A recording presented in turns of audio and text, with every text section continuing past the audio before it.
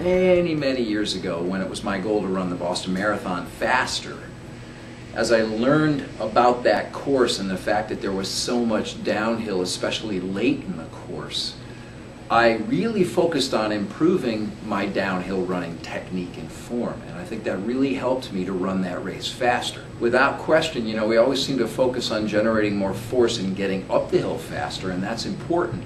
But handling the downhills really well, in my opinion, is free speed, because we can use gravity to just let us fly if only we would optimize our downhill running technique. What I basically say is it's teaching your body to fall forward and training your legs to land under you more quickly, almost to catch up with your falling body. So in this little video, I want to talk a little bit about optimizing downhill running technique. You know, if we think about how we want to run downhill more effectively, it's really to utilize thinking of a circle or a ball and rolling downhill. That's really the way you want to do it. So your technique is such that your body's not going to be horizontal. It's really going to be perpendicular to the angle of the surface that you're running downhill on. So you can see this line sort of represents a vertical line, and these lines represent that orientation of this runner's body to the downhill slope. As the downhill slope would get steeper, of course at some point you're not going to be able to keep your body perpendicular, but for most grades that is the goal. Now the idea as you learn to become perpendicular and get your body forward is to learn how to relax and get the feet underneath you. The tendency for most runners is to sit back into their heel and create sort of a braking action to try to create some control and some balance. So the idea with these downhill sessions inside the Get Fast plan is to ideally go to an area where you've got a softer surface. I love golf courses. If you can get on the fringe and get away from the guys with the swinging clubs, you can find some really nice gentle slopes to practice and just learn how to let your feet catch up with your falling body. The act of running downhill with very fast legs that you learn how to turn over quickly to get your feet underneath you is very similar and in line with our general recommendations to keep stride rate up rather than let it slow.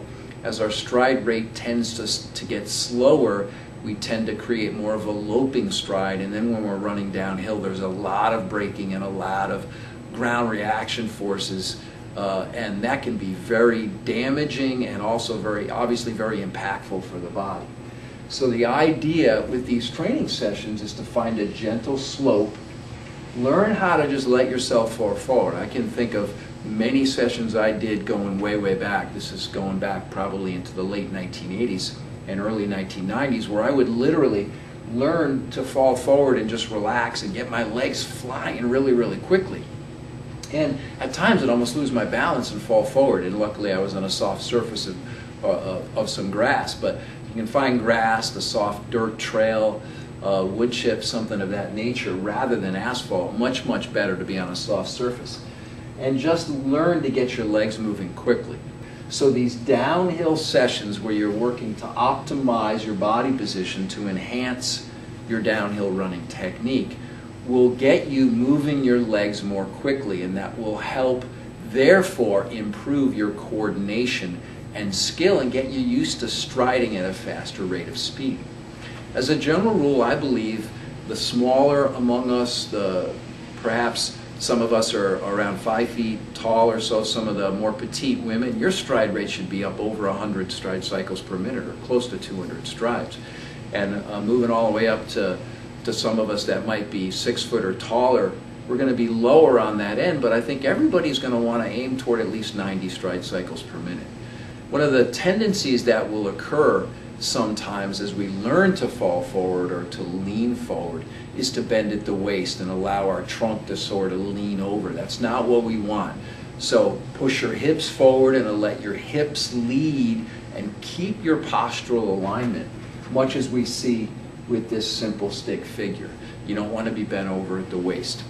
If you can just practice getting your feet moving and allow yourself to relax a little bit more and keep your feet under you as you're running downhill, with practice, your skill will improve, and it really is a skill. One last thing I want to mention. You can see that there's a gradual slope here, and then what I've done is leveled off this surface, and that's exactly the way I outlined those sessions inside the Get Fast plan. So the idea is to practice that downhill skill and then carry it into a flat where you keep the same position. As you're running over terrain that changes, take advantage of your improved skills in the downhill. No more heartbeats to run downhill faster. You'll beat your body up less and go faster also. That's free speed, and that's really going to help you in your races this season and beyond. All right? Thank you.